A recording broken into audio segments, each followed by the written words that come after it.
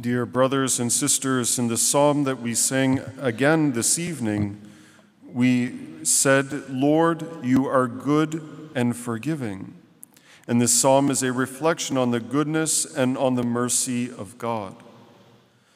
For us, it can happen, even frequently, that we have great sorrow for our sins, that we realize, Lord, I messed up, I did something really stupid, right, really silly, and it was very sinful and wrong, and I'm truly sorry, right? For us, though, sometimes it's not enough. Sometimes it's not enough just to have true sorrow in our hearts, but it can take some time for the mercy of God really to penetrate deep inside of us and to heal us, to forgive us in confession, but then to heal us and to make us better and to set us free. And for this reason, something like this psalm is very good. And we repeated this refrain many times, and we could do it many times more. Lord, you are good and forgiving. Lord, you are good. You are truly good. And you are ready to forgive and to give healing. Lord, we want you to penetrate our hearts. We don't want our faith to be superficial. We don't want the love and mercy of God in our lives to be superficial. But we want him to penetrate deep so that he can truly remake us, remake our own hearts and make them like unto his. It's good for us many times to repeat phrases like that. The Lord is good and forgiving. We know he is, of course he is, but keep saying it over and over again anyway, until that allows for our hearts to be open wide enough for the mercy and the healing of the power of God to heal our hearts. In the gospel today, we read this account of the mustard seed, this seed which the tradition was, at least in that part of the world, that this was the smallest of all the seeds. And so a very small seed is planted and grows up and becomes a great tree, even where many birds come and find their rest. In my garden, the smallest of seeds remains just a small seed. It probably dies, right? But in God's order, in God's work, the smallest of seed becomes a great tree for many to find their rest. Listen to this interpretation of this parable. It says that the man is Jesus Christ and the field is the world. The grain of mustard seed is the preaching of the gospel and the church, which from very small beginnings will spread throughout the whole world. The parable clearly refers to the universal scope and spread of the kingdom of God. The church, which embraces all mankind of every kind and condition, in every latitude and in all ages, is forever developing in spite of obstacles, thanks to God's promise and aid. When we read this parable, we can imagine, right, this small seed not just being a sign of something small becoming something great, the little guy winning and becoming a great hero, but even more than that, right? This is a sign of the gospel of Christ, which began, our Lord gave it and entrusted it to the first apostles, to the 12. They were to go then and spread this gospel with the whole world, to plant that seed everywhere they go, along their footpaths, right? And to then allow that seed to grow up and to bear many, many fruits. The apostles did that, and they went to, you could say, all corners of the earth.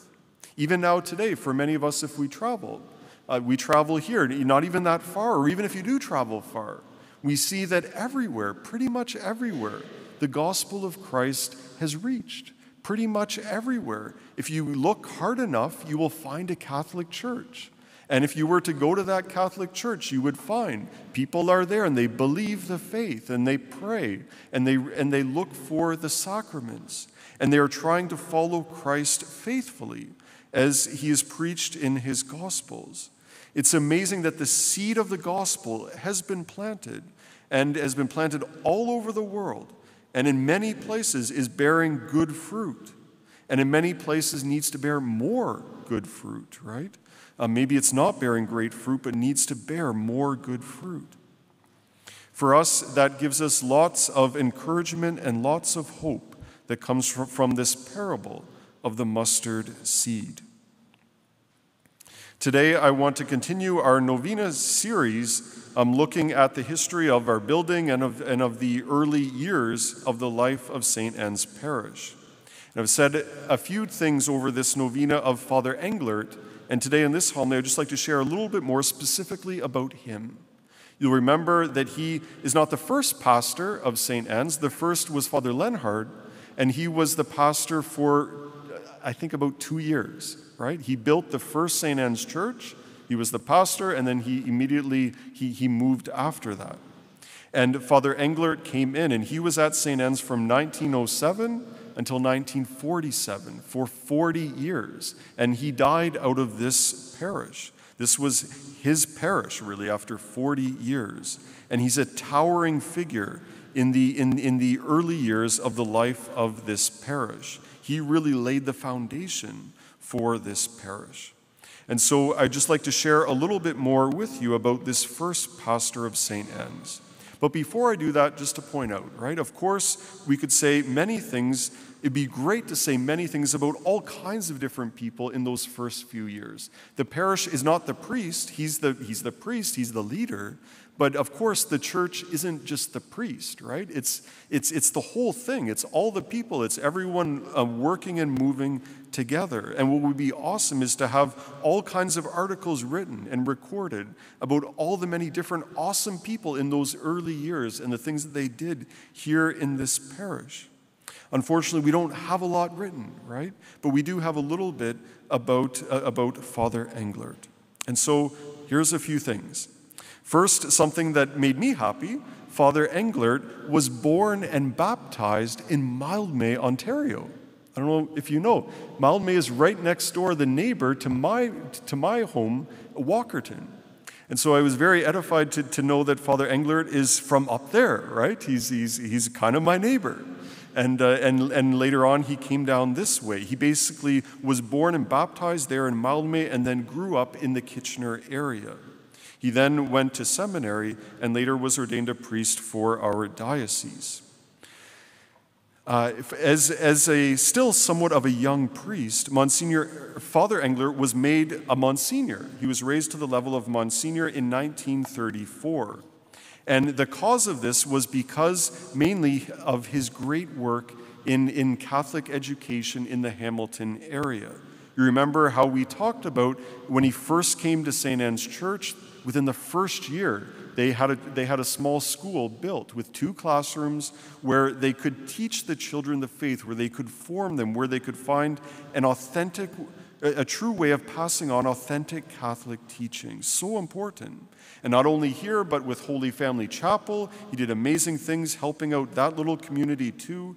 And throughout all of Hamilton, the bishop entrusted him in many roles in terms of Catholic education, looking after the church-run Hamilton Catholic kind of quasi-school board, right? And so he did lots of great work. And mainly for this, but also I'm sure too, right, for his good work here in the parish, he was lifted to the rank of Monsignor. I want to share with you just a little bit from the official document what we have written about his reception of this elevation to a Monsignor. What's really awesome is for this official church document from the Vatican to name St. Anne's Church, our church. This is what is written. It says, "To our beloved son, Joseph W. Englert, pastor, beloved son, health and apostolic blessing to you. Our venerable brother, the Bishop of Hamilton, at present here with me at the Roman court." The bishop actually went to Rome in order to have this done, and he's visiting with the writer of this document. "The Bishop of Hamilton, at present here with me at the Roman court, has spoken of you, the parish priest of St. Anne's Church, in his episcopal city, in the most glowing terms," right? And it goes on to then describe how he's being given this great honor. What's really cool as well is that this letter is written, we have the handwritten letter.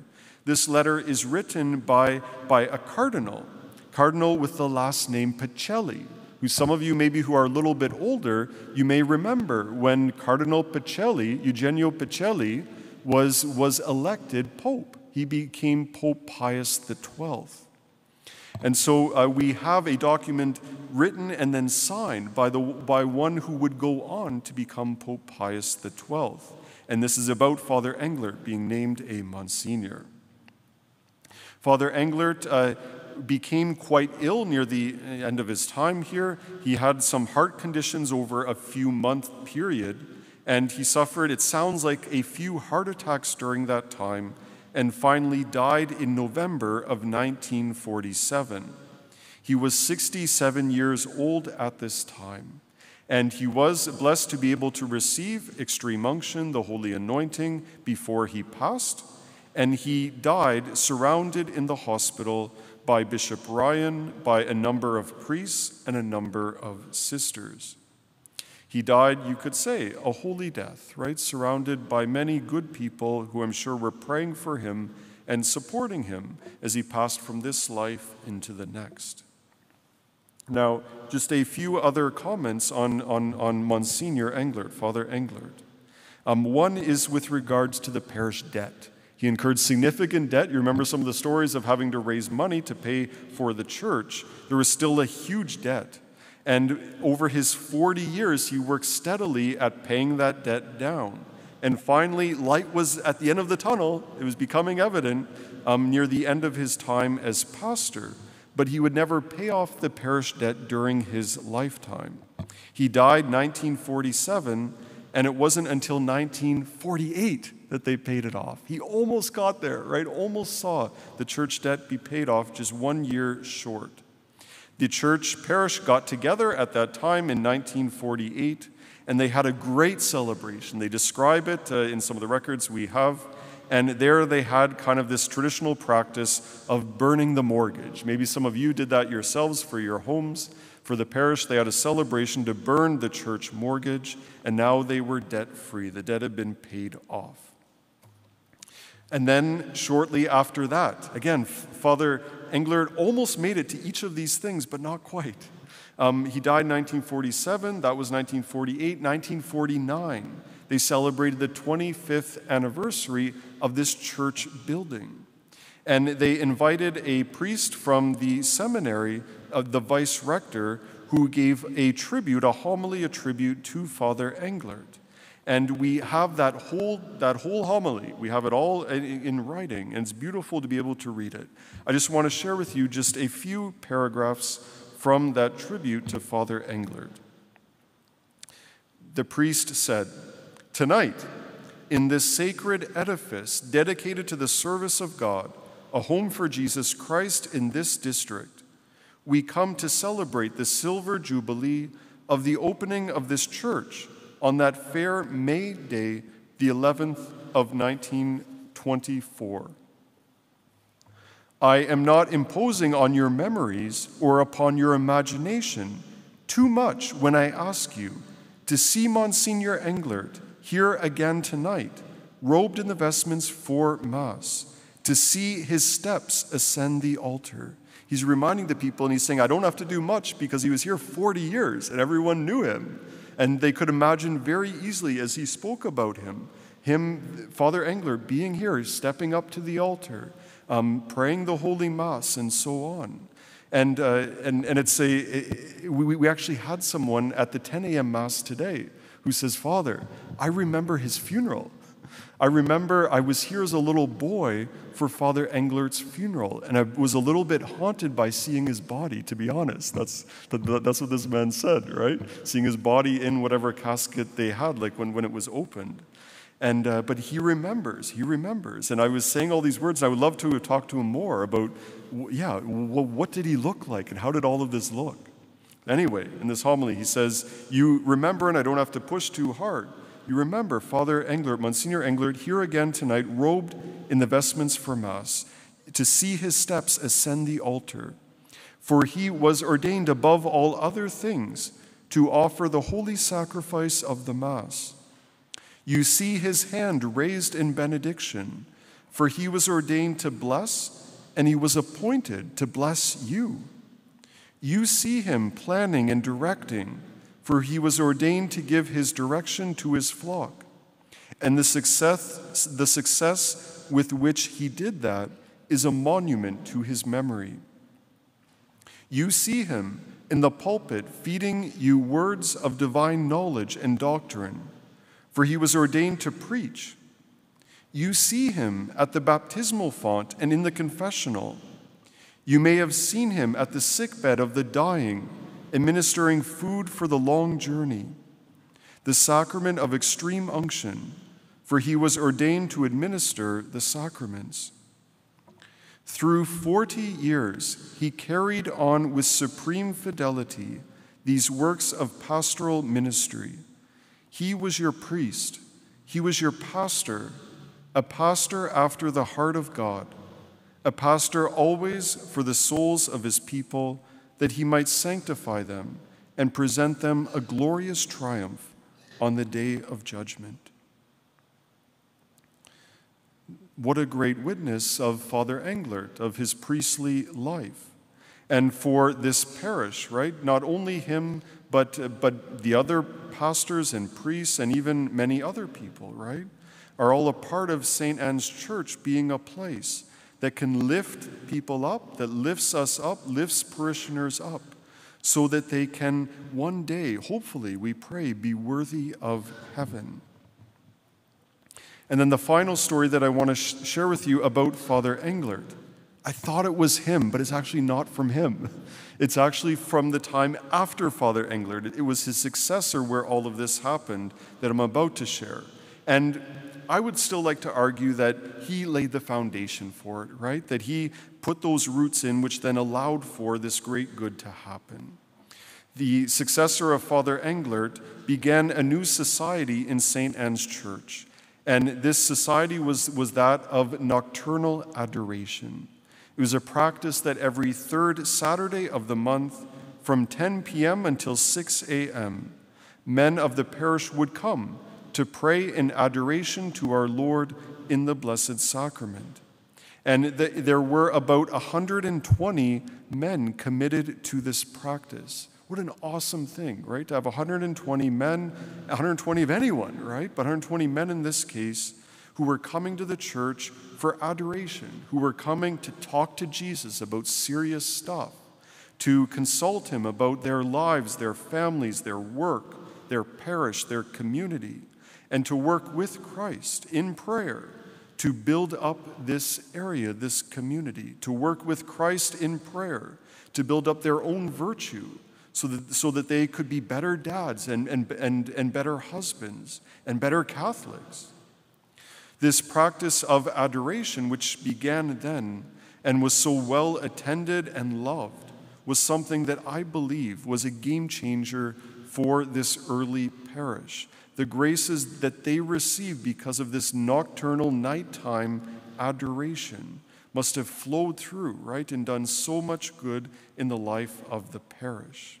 We know, right? We know, and many of you practice adoration regularly, that the gift of prayer, of knowing Christ, knowing him through prayer, is something that you can't compare to anything else. It doesn't compare to anything else in this world. We have such a great gift of Christ in the Eucharist, and it's such a pleasure to be able to spend quiet time with him in the church. Dear good Saint Anne, intercede, we pray, for the soul of Father Englert and for all of the families that gave of themselves to build up this parish. Like the little seed that grew into a large tree for birds to come and to rest in, help our parish to continue to grow so as to be a place for many to come to worship the most holy Trinity. In the name of the Father, and of the Son, and of the Holy Spirit, amen.